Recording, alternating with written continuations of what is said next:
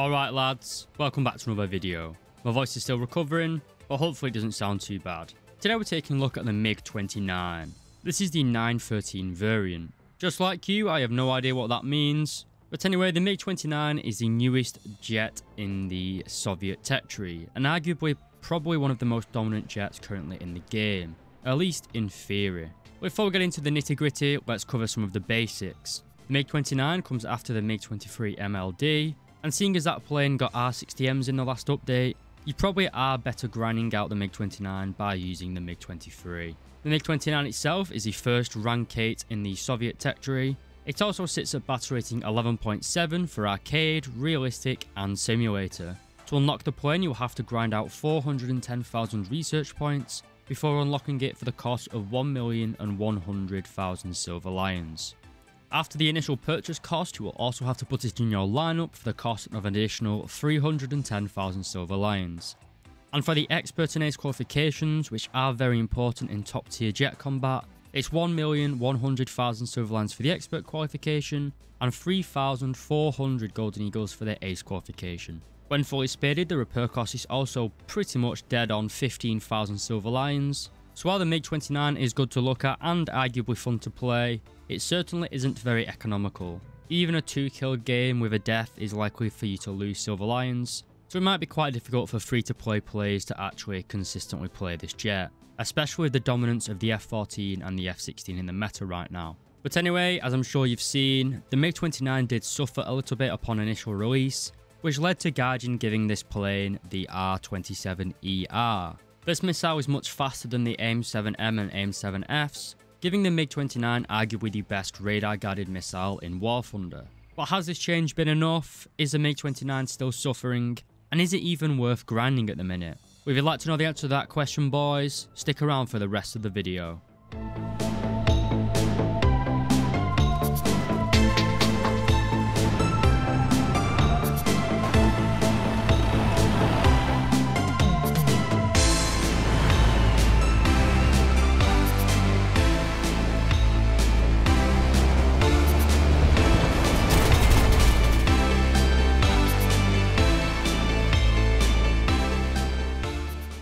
Alright lads, welcome back. Cracking straight on with it, this plane is powered by two Klimov RD-33 engines. At military power, they each produce 3,920 kilos of thrust, and when afterburning, that power increases to 6,820 kilos. These engines give the MiG-29 a very good top speed as well as acceleration. The thrust to weight ratio isn't as good as the F-16, but it's very similar, and you can't really have any complaints against the MiG-29's flying characteristics. Just like the F-16, it is capable of going supersonic and getting to those top speeds very quickly. Also like the F-16, it doesn't really like to maneuver that well at high speeds. So the MiG-29 is certainly most flexible at below 800 kilometers per hour, kind of like the F-16. I'd say that the MiG-29 is a little bit better in higher speeds, like 800 plus type area. It's a little bit more agile. But dogfighting is pretty much dead in War Thunder, so you don't really want to be getting down to those low speeds anyway,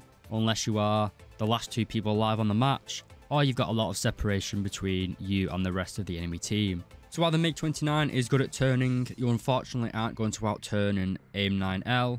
So what other countermeasures do we have? Well, we have 60 large countermeasures. These usually aren't good enough to just use one flare to counter an AIM-9L, apart from on the head-on aspect. In the rear aspect against an AIM-9L, you are going to have to cut your afterburner and then spam quite a few flares to defeat the missile. 60 flares is quite a lot, but considering you are going to have to use half flares, half chaff, you do burn through them quite easily. Enough about the MiG-29's defensive measures. What about its offensive capabilities? Well, the MiG-29 is fitted with the number 19 radar, as well as an IRST mounted just above the nose. You can use the IRST to slave the infrared-seeking missiles on the plane, but obviously you cannot use the radar-guided missiles with the IRST. The radar has a standard search function, a pulse Doppler mode, as well as a track while scan. The head-on mode is best used when enemies are coming straight towards you, and while the track while scan is nice, there aren't really any weapons that you can use with the track while scan at the minute. For simulator players, we also have an IFF, or Identify Friend and Foe, as well as having a BVR and Air Combat Maneuver mode. Then move on to the capabilities of the pilot. and the avionics of the MiG-29 are quite good. We have CCIP for the cannons, rockets and bombs, as well as a CCRP for the bombs. The MiG-29 also features an RWR, which is mainly going to be used by teammates to piss you off by giving you a constant spike on takeoff, but it will also give you a warning when you are being targeted by the F-14 or the F-16. We then move on to the main firepower of this plane, and I do apologise if my voice is starting to break. My throat is getting really sore about 5 minutes into recording. I am used to suffering though. I've been playing the MiG-29 for the last couple of days, and the F-16s and F-14s haven't got any easier to kill really. Anyway, the MiG-29 is fitted with the 30mm GSH 30-1. This has a very high fire rate with only 150 rounds of ammunition.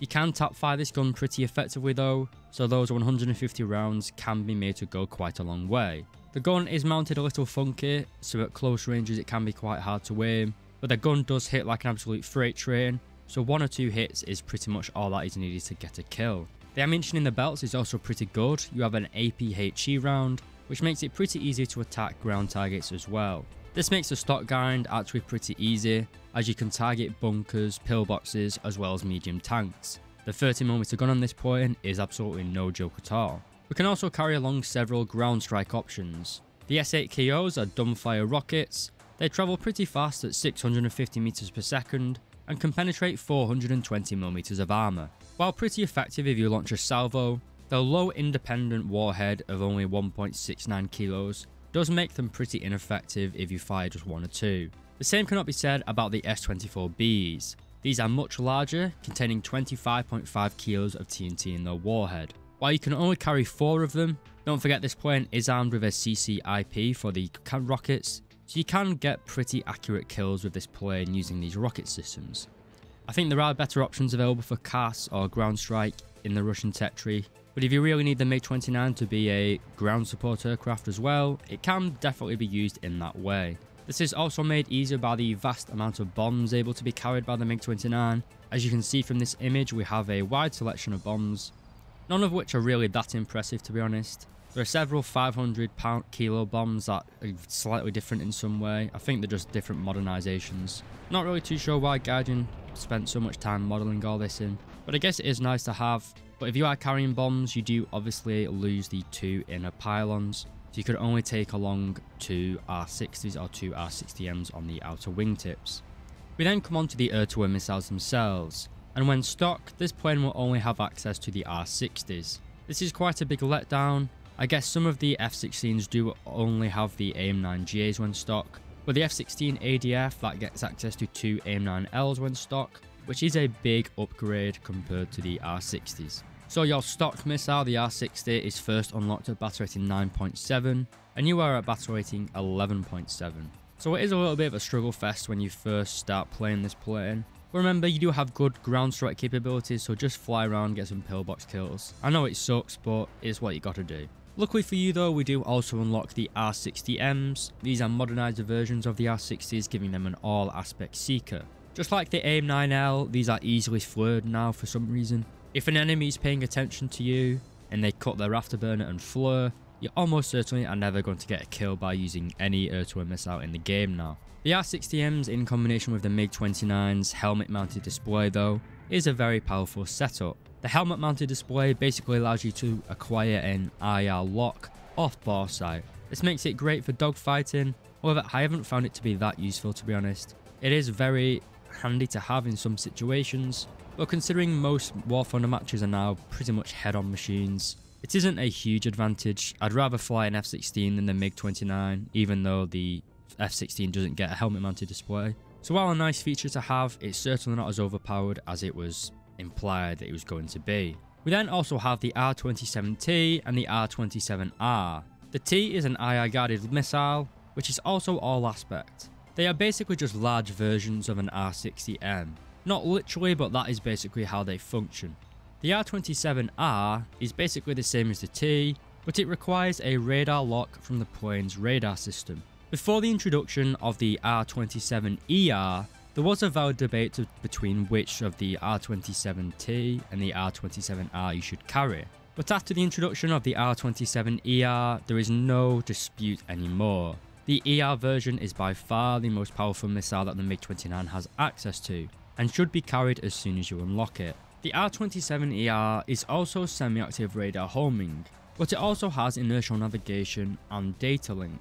The inertial navigation means that even if the radar loses lock, and the missile is only a couple of seconds away from impact, it will generally still guide itself onto a target. This is because the missile will fly to the last known location of the enemy or its predicted path. So if you are missile jousting against a MiG-29 and you kill him first, make sure to roll out of the way of the incoming missile, as even if he's dead and you are flying in the same path, the missile will generally still track you. The ER missile is also a constant wave, which makes it quite hard to notch. And the thing that makes this missile so powerful is its maximum speed of Mach 5.8. This is much faster than the M7F or M. It means that if an F-16 and a MiG-29 both fire at each other with semi-active radar homing, the MiG-29 is guaranteed to win every time, as the ER missile is just so much faster than the American contemporary. While this does give the MiG-29 the advantage in a one-on-one fight, in practice the F-14s with their up to 6 AIM-7Ms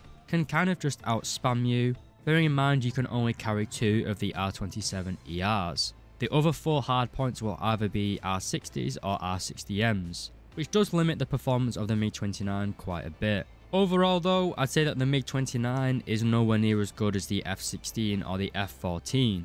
I think the MiG-29 could receive its R-73s and still be kind of balanced. The F-16s and the F-14s would still have the early game advantage, but if you let a MiG-29 get close to you, it would shred you with its IR missiles. This is pretty realistic and what would have happened in real life. There's a reason that the Americans decided to stay as far away from enemy jets as possible, relying on long-range anti-aircraft missiles. However, that change does run the risk of making every jet in the game, apart from the F-14, F-16 and MiG-29, basically dead on arrival or dead in the meta. Well, that kind of already is the case. If you aren't playing an F-14 or an F-16, there's pretty much no point you really playing.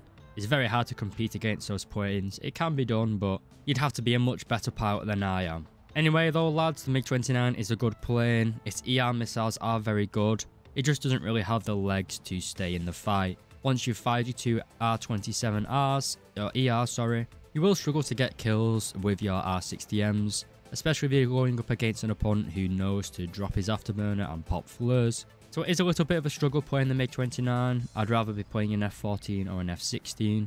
But I'd say it is still worth grinding out the MiG-29. It's a good fun jet, and Guardian probably is going to give it the upgraded missiles in the future. So it might be a good investment to grind it out now, instead of later and fearing missing out. Anyway lads, I'd like to say a big thank you to everyone who's watching this video. If you liked it, please do consider leaving a like and subscribing. And be sure to let me know down below in the comments what vehicle you guys like to see reviewed next. I'd also like to say a big thank you to my YouTube members. I'm not going to be able to read them all out because my voice is about to destroy, but I know that I do appreciate you and I tell you it all on live stream all the time. Anyway boys, I'm going to go and get back into bed. Don't feel like I've swallowed a razor blade. So anyway boys, thank you very much for watching and I'll see you in the next video.